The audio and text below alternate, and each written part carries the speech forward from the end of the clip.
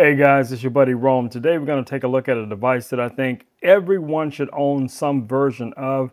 If you have a car, van, RV, farm vehicles, motorcycles, jet skis, any of those devices, you're going to need one of these load testers for your battery, especially during the off season when the batteries have a tendency to run down.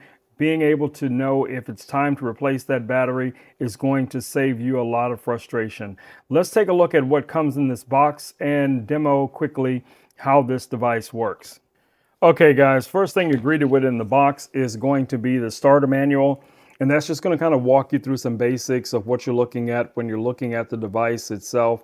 You know, the switch to turn it on and off, you know, the different connectors, things like that. You know, it's worth a read, so definitely take a look at that. Now here's the actual device. This thing is all metal. So you have your standard connectors like you would find on most jumper cables. So that looks very familiar. And it also comes with these nice little supports that you can place on here for keeping these when you're not using them. Just clip them on. Has a nice little rubberized handle that's going to allow you to hang that someplace in your garage. No problem here. And you're going to get a little LCD screen here that's going to give you an indicator of what your power level is. All right, so I have a motorcycle battery here. Let's see if we can get a reading off of this battery. So we can take a look at exactly what we're getting. So we have our positive and we have our negative connectors, okay? So let's see if we can clip onto this battery.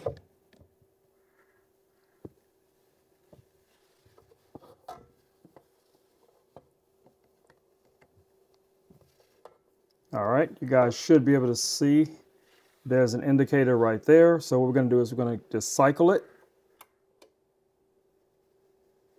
Okay, that's coming through as 10.5,